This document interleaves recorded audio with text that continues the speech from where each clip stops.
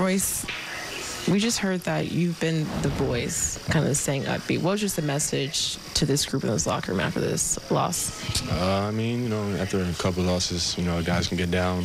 I mean, we know we can compete with anybody.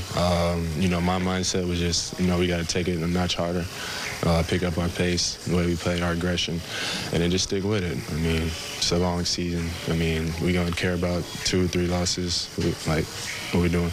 A lot of the guys said that you felt like you guys deserved to win this game. What happened and what changed in those last few minutes? Yeah, I mean, I feel like our intensity and everything, you know, picked up, you know, throughout the game. We got stops when we needed, made big shots, and then, you know, just that last possession, got a rebound. I mean, you know, it was a loose ball, and you know, he hit a shot, and then, you know, but it's bad. Stuff like that happens. Can't control it. It was those last few possessions, right, where there were kind of turnovers here and there. Just what did you see from the offense that didn't get the motion that you guys maybe wanted? I think just in those situations, you got to be more poised. I mean, all of us to be connected on the same page.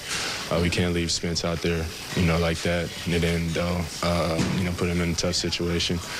So we all got to be on the same page. So, I mean, turnovers hurt us, the rebounding. But, you know, I mean, overall, our effort picked up. You know, we played well. And then, you know, tough loss.